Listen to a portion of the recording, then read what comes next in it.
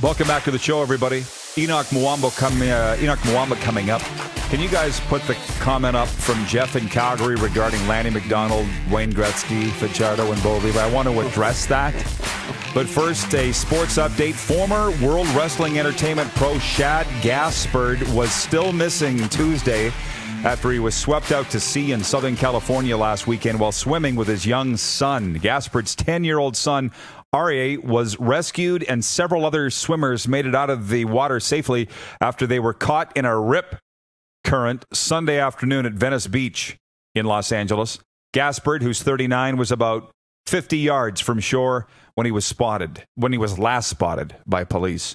Former NFL star Chad Johnson left a $1,000 tip for his waiter after dining at a restaurant in Florida that recently reopened amid the outbreak. Did you hear this? Because you love Ocho Cinco, right? The restaurant shared a photo of Ocho Cinco's receipt on Facebook to thank the former NFL wide receiver for his continued patronage and generosity to their employees during these most difficult times. And Raptors Uprising Gaming Club improved its unbeaten esports record to 5-0 Tuesday with a best-of-3 victory over Knicks Gaming in the NBA 2K League. Toronto opened with an 83-65 win before recording the sweep with a 78-72 decision. Kenny got work. Haley led Toronto with 37 points in Game 1. Still don't know what the hell this is, but I like the name Kenny got work. Kenny got work. This sports update for the Tap Brew House and Liquor Store. Their kitchen's open and awaiting your order. Call 761-2777 for their hours or visit their Facebook page for their menu. And for Red Bull Canada, Red Bull gives you wings. A little later on, we'll get to the Wendell Clark sports update too. Wendell Clark's job fair tomorrow, observing all social distancing measures, of course. But that's going on tomorrow. Jeff, the Stamps fan, says to argue Cody Fajardo is better than Bo Levi Mitchell is to argue Lanny McDonald was better than Wayne Gretzky. Bo Levi is not Wayne Gretzky. I think that's something you wanted to point out. And by the way, what's wrong with Lanny McDonald? That's another one. We're talking about 2 Hall of Famers here right now. 3, Cody's my guy. West Division, most outstanding player, led the league in passing last season. 4, most importantly, as my wife told me about Darian Durant. She said, Rod, you don't see his faults. You're too clouded by your blind love for him. And I said to her, this was all through the decade of decadence, I said, yeah, and so what? I don't care. As you've gotten to know me over the last year, if you're in with me, you're in. To the end of time. If you're out with me, you're out. To the end of time. Cody's my guy. I make no apologies for that. I can back it up statistically, but I don't need to. Yeah. And by the way, when I came out with that top 10 quarterback list in the CFL the other day, I know everybody was upset about it, but it came down to, this is my criteria for any list of that nature. If you're starting a franchise, who's the first guy you're picking? That's it. Even if it's just for one season. Even if it's just for one season. He's whatever. Coming off the most outstanding, player in the West. And potentially, and it was a tight race, and for the league award. So, yeah, number 1 passer last year. Of course, he'd be near the top of the list, if not at the top of the list. I think he'd be in the top, 3 or 4 on everybody's list. So, yeah. Paul Totsky from Toronto, he's an Argos fan, writes in and he says, on potential, I can agree with you, Rod. He still has a lot to prove, but it's a great start.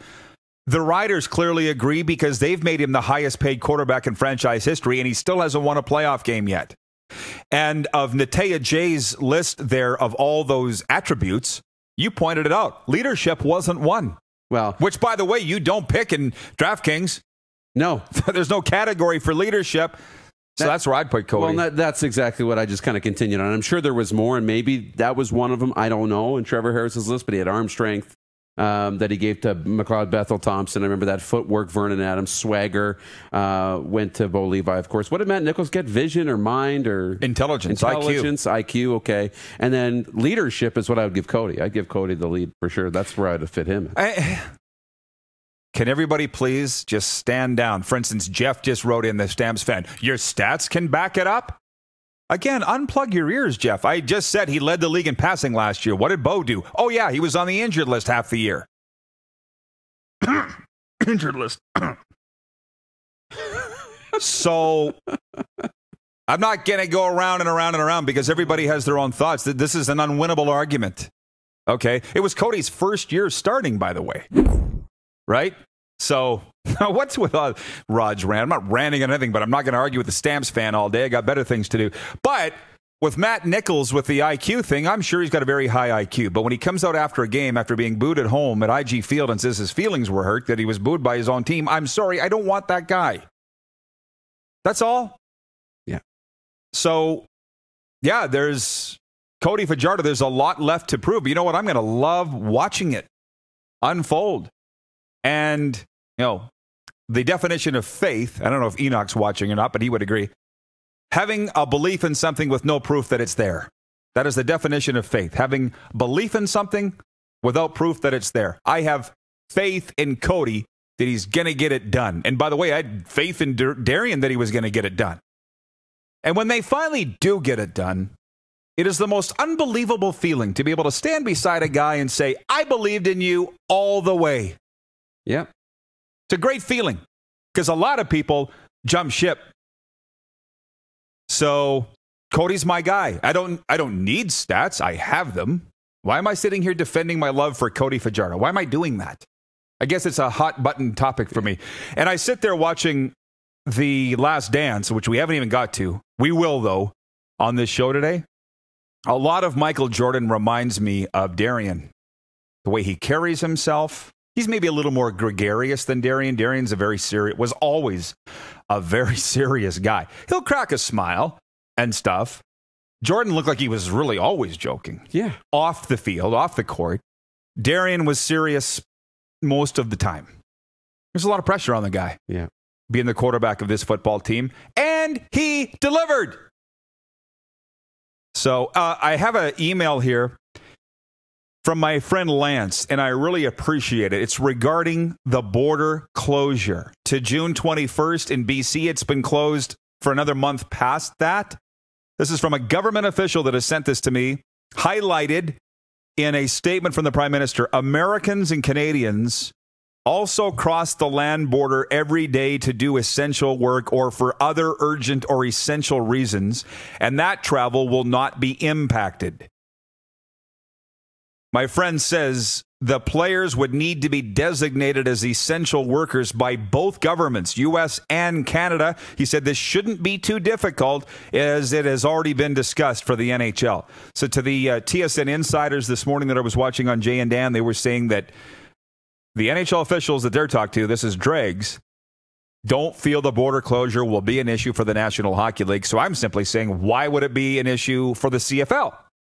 That's what my friend's saying, that government official. On the flip side, though, I read the article from the Canadian Press that says it will be a major issue. So there's people getting paid millions of dollars to sort this out. It's not you and me. It's not me and you. So we sit here and have coffee today and have fun debating it. Yep. Pretty much. And, you know, I just fully believe that they'll be allowed across the border. I just do. They'll have to have a plan. They won't just be allowed over without a plan. But, yeah, that'll be sorted out. And it won't just happen at the border. It'll happen at a much higher level. And they'll have some special clearance pass. And those chartered flights will just fly in and fly out. And they'll be fine. And you know where this is going, right? Like, these Stamps fans are just going, cuckoo. Yeah, we need just not. They're not backing down on the Bo thing. Can you guys just please?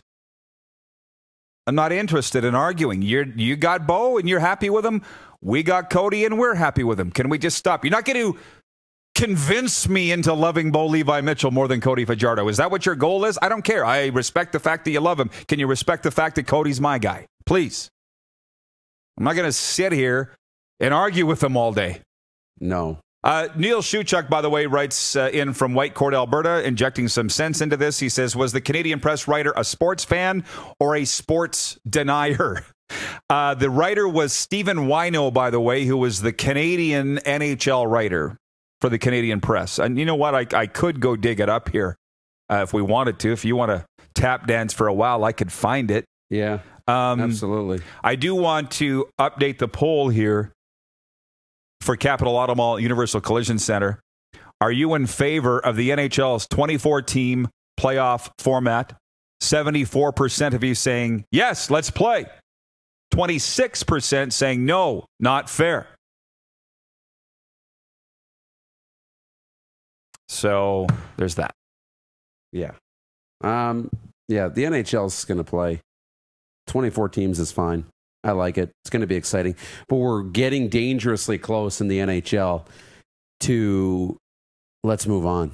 Like, we're getting dangerously close to, yesterday and today out in Saskatchewan with temperatures pushing towards 30 degrees, and I can get out on the paddle board and we get out golfing and, all those types of things, sit on the deck and have coffee, and hockey's over. We're getting close. We're getting close now, not yet, but we're almost to the point where I'm done. I moved on from the season.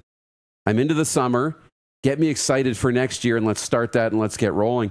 But I think if they can get it going though right away, I think we can fire it up and get that emotion and get that passion for the game and the hunger going again. But if this goes into July and August before they start, it's going to be real tough. Yeah, they don't care. No. They're going to be playing. It's going to be on TV. You can watch if you want. Go kayaking if you want. Don't matter. They're going to play. Yeah. You're watching Rod Pedersen on demand. For more of the Rod Pedersen Show, visit rodpedersen.com or follow Rod Pedersen on social media.